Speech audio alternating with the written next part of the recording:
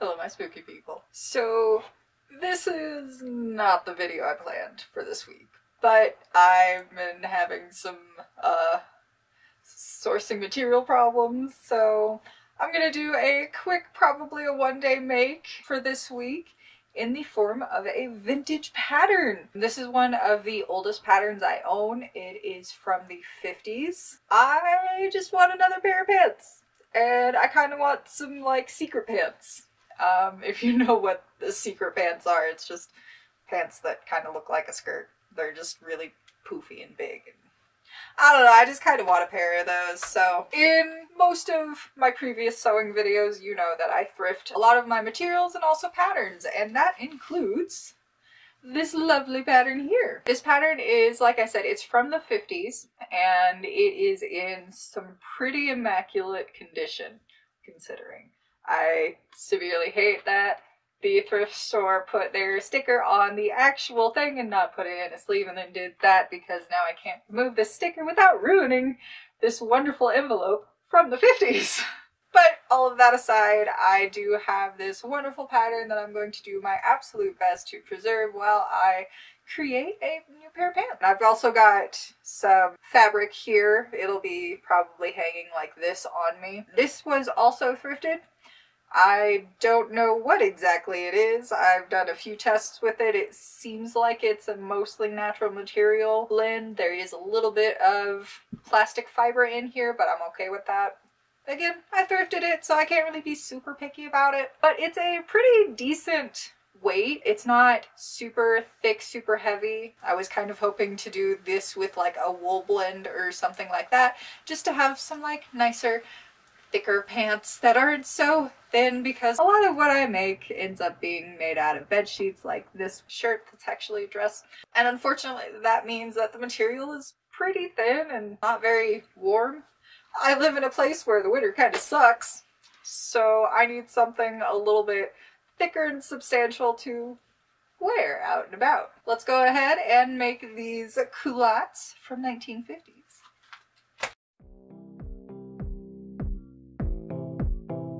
So I just wanted to showcase this really adorable pattern. This thing is just in such great shape. The instructions are so clear. The actual pattern pieces are just immaculate and perfect, and I'm just blown away with how amazingly well preserved this pattern is. So this project starts off like all my others. I just gotta trace out the pattern onto the fabric, pin it, and then cut it out.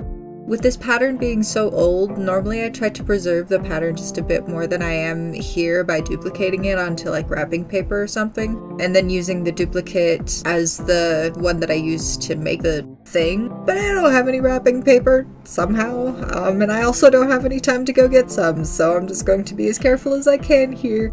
And then as soon as it's all traced with the markings included, I'll very carefully fold it back up and place the tissue pattern back into the envelope. To start the construction, I'll begin with the center front and the center back seams. I'm going to do some French seams for all of my inner and construction seams just to make sure the fabric has a fighting chance of staying together as a garment. It really wants to fray and unravel the more I work with it.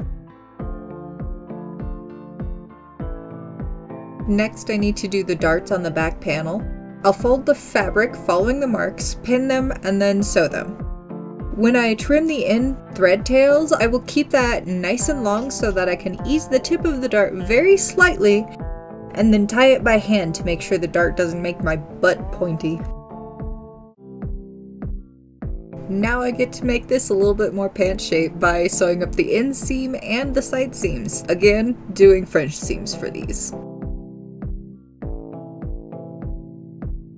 And now I need to unpick a little bit of the center front seam because I did not account for a zipper. Whoops.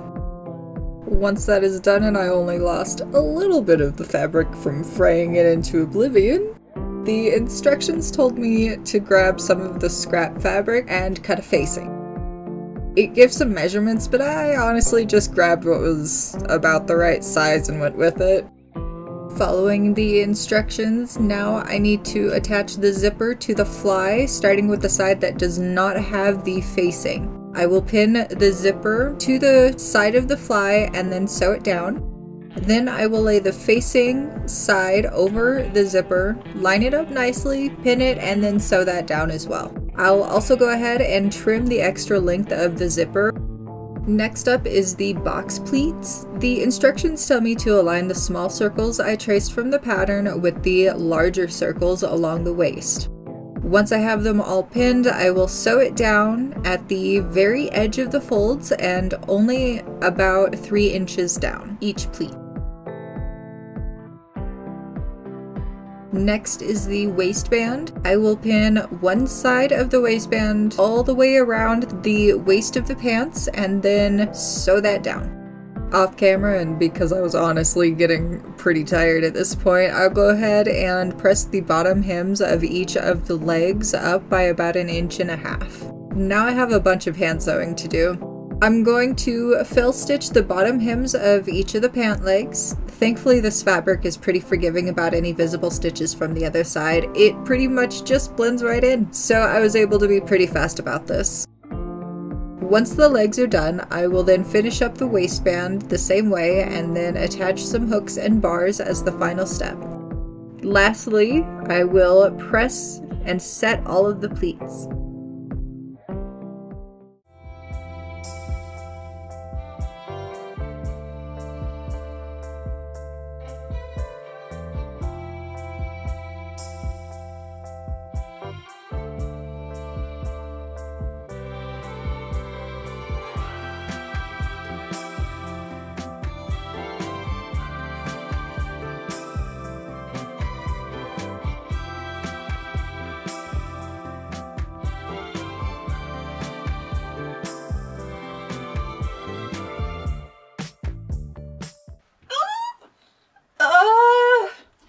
They came out so cute! I am really happy with how these came out. It came together pretty quick. I was not able to follow the instructions in the packet exactly when I started working with this material.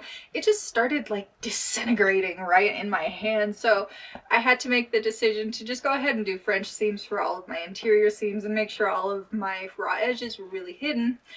Because of that, I wasn't really able to follow the instructions exactly. But I was able to follow the ones that got, you know, the pleats and the shape and everything correct. I love them. They make me ridiculously happy, and I think these are going to be a wonderful new staple in my wardrobe. They're really nice and warm. They're wonderful for this cold weather. This went by pretty quick. I think there was only like a couple of things that I had to seam rip for, or maybe one thing that I had to seam rip for. So overall, it went together real fast, which I am very thankful for. Let me know what you guys thought in the comments below. Go ahead and hit that like button if you liked the video. Hit the subscribe button for more videos, and I will see you in the next one. Bye! I planned for it to be